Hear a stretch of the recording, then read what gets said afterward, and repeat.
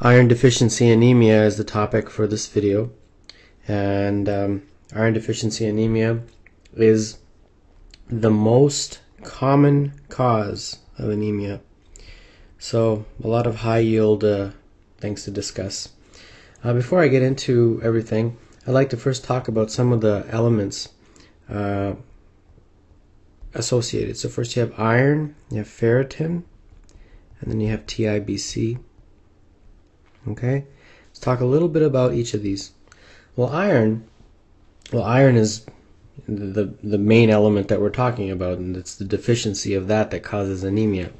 So when you have somebody with iron deficiency anemia, obviously the iron levels will be low. Now, ferritin, what is ferritin? When you think of ferritin, think of storage. Iron is stored in ferritin. All right, it's the storage form.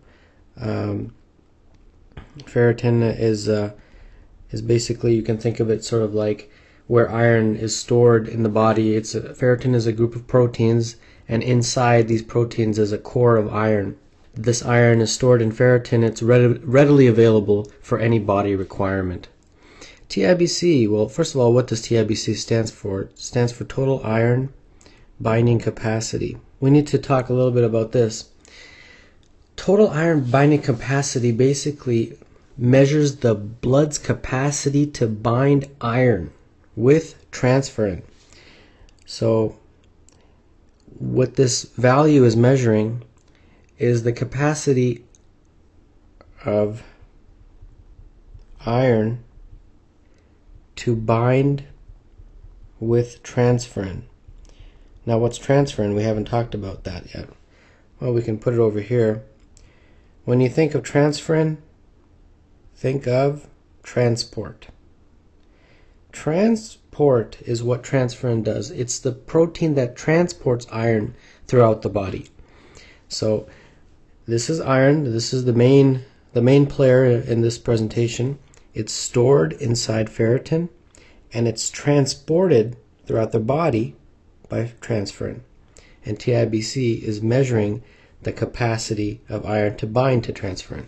So those are very important to remember. Now I wanted to talk about where is iron living in the body. Well, we just said that it's stored mostly in ferritin, which is true. Now in our entire body we have approximately 3.5 grams of iron, okay, in our body. And a significant amount, 2.5 grams, lives in hemoglobin. And hemoglobin, as most of you know, is a molecule that sits inside the red blood cell. So if this is a red blood cell, hemoglobin, there's lots of hemoglobin molecules inside the red blood cell. HB is an abbreviation for hemoglobin. So of the total iron in our body, a lot of it is actually inside the hemoglobin, and the rest is mostly stored inside ferritin. So that's very important to remember. Now, when the body needs iron, where does it get it from? Well, it obviously gets it from the storage form, but it can also get it from iron is available from red blood cells. Inside you have those hemoglobin molecules. And remember, of the 3.7 grams of iron in our body, 2.5 grams are actually inside the hemoglobin molecule. So when these red blood cells start to die, aging red blood cells, transferrin goes and grasps those iron molecules and then transports it throughout the body. So it's kind of easy to remember if you look at the T's. T for transport. Okay? So that's a little bit of a background. Now let's go into iron deficiency anemia. Now, iron deficiency anemia, what is the cause? I mean, why does this happen to someone? Well, in men and women and children, there's some of the most common reasons. In women, the most common reason is menstrual blood loss.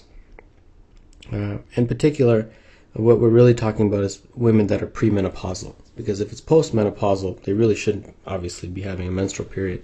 In men, by far the most common is blood loss. Blood loss.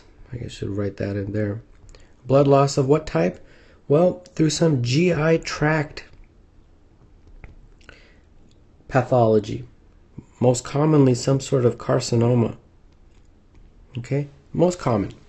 Now in children it's a little bit different. The word blood loss shouldn't be, we shouldn't talk about blood loss with children. In children it's more of an increased iron requirement. Increased iron requirement. Now that doesn't mean that every single child is going to have iron deficiency, but increased iron requirement may contribute to iron deficiency. Now let's get rid of the word blood loss here, because I want to talk a little bit more about reasons women can get iron deficiency. Well, increased iron requirement here. Increased iron requirement, but when? They're already full grown. During pregnancy. Pregnancy and lactation. Okay, very important to remember. So these are some of the most common reasons a person can get iron deficiency. Another reason is if this is the stomach, this is the beginning of the small intestine. This is the duodenum, this is the jejunum. You remember the stomach. Iron is actually absorbed in the duodenum and jejunum. So when you have, in the upper jejunum actually, so when you have any kind of malabsorption problems, you can get iron deficiency as well, especially in these parts of the small intestine. Alright, let's talk about symptoms. Well, the symptoms of iron deficiency are essentially the symptoms of anemia. And the symptoms of anemia, most of you know, include being very tired, short of breath, feeling cold. A person can feel dizzy, pale. A person can have pallor. There's another very interesting symptom of iron deficiency anemia that happens. It doesn't happen always, but it can happen. It's called pica. Pica is basically when a person has abnormal cravings for things that people normally don't eat. Cravings for things like ice or dirt or even paint. It's very strange, but this can happen. Other more physical exam findings are things that you probably see this a lot on board exams. They talk about these things a lot and maybe even show you some pictures. Glossitis, those concave nails. These are all directly resultant of iron deficiency. Now let's talk about diagnosis. Well, we touched a little bit about this earlier. So we got hemoglobin, iron, ferritin, and TIBC. Alright, so you're going to order these labs, and what is the result? Well, nobody really orders a hemoglobin. You order a CBC, and hemoglobin is part of the CBC. Well, obviously, it's going to show that the hemoglobin is low. That's essentially the definition of anemia. And then obviously, if it's iron deficiency, the serum iron will be low. Now, ferritin, remember what's ferritin? Ferritin is where the iron is stored, and if iron is low, then this is going to be low. Now, TIBC will be high. Now, why is TIBC high? Well, remember, TIBC, which stands for total iron binding capacity, measures the blood's capacity to bind iron with transferrin. And transferrin is the protein that transports iron.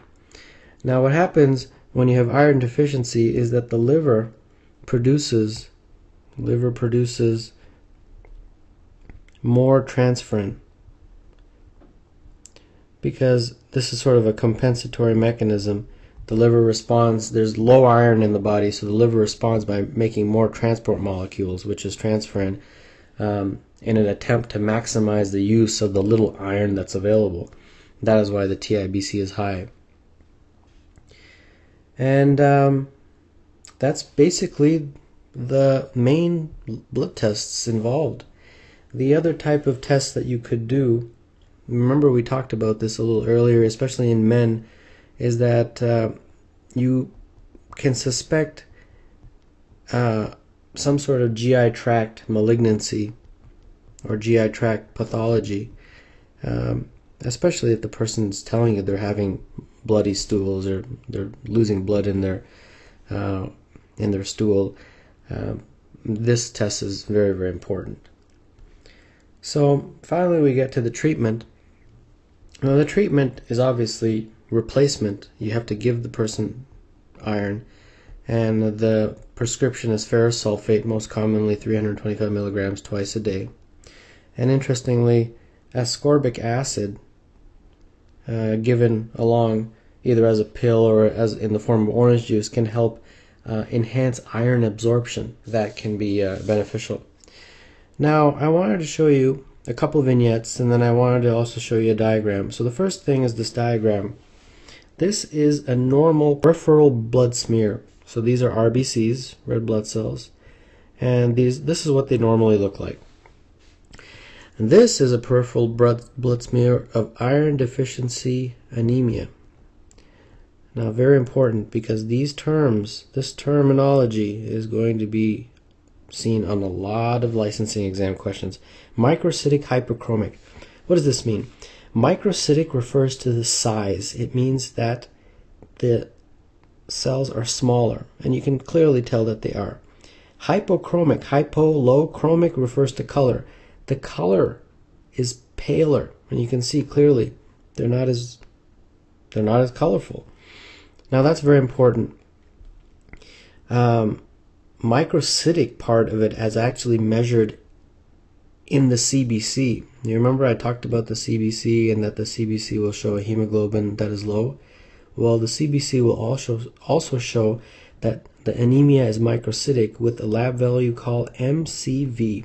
In iron deficiency, the MCV will be less than 80. Normal MCV is between 80 and 100. Okay, very important. Now I'll finish off with a couple of vignettes. Here we go. 25-year-old gravida, para 3 female, presents with history of fatigue, ice craving, and dyspnea, difficulty breathing, shortness of breath. Upon exertion, she was unable to tolerate her prenatal vitamins during pregnancy because of nausea. Examination reveals pallor and spooning of her nails. Vital exams are normal. There is no lymphadenopathy or hepatosplenomegaly. Well, we talked about a lot of this. This is the Pica. And remember, women that are pregnant can have an increased iron requirement. And she's got quite a few physical exam findings that are very consistent with iron deficiency anemia. Let's talk about a man. I don't have a very long clinical vignette for you, but this is okay. 68-year-old man presents with fatigue and dark stools. On examination, his vital signs are normal, but he is pale and has a rectal mass. Later biopsy of the rectal mass reveals adenocarcinoma. Well, we talk about this. In men, the most common cause of iron deficiency anemia is sometimes a GI tract pathology, bleeding in the colon due to some cancer perhaps. And the blood that comes out in the stool oftentimes can be dark, especially if the bleeding is because of a lower GI tract pathology. So that's a brief presentation about iron deficiency anemia.